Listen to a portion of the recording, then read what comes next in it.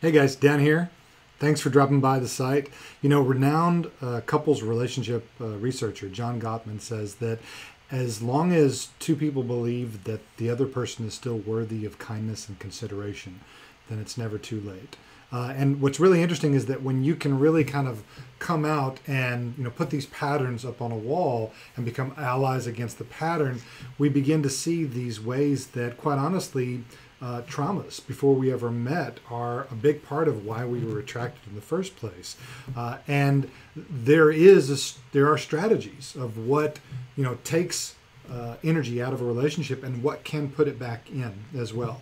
In fact, Gottman and his wife, in their 3 decades of studies, kind of figured out that most couples counseling is highly correlated with divorce. So not all guidance is equal in this area. And as a society, we're really not taught that the people that we connect with, quite honestly, can give us this mirror and these opportunities for having what I would call a post-traumatic growth, a depth in a relationship that what we think of as horrible situations or horrible relationships actually really give us an opportunity to grow. And I cannot wait to show you how. So I look forward to hearing from you in your inquiry and showing you how to flow back into your greatest authentic self, both with yourself and in your relationship. See you soon. Take care.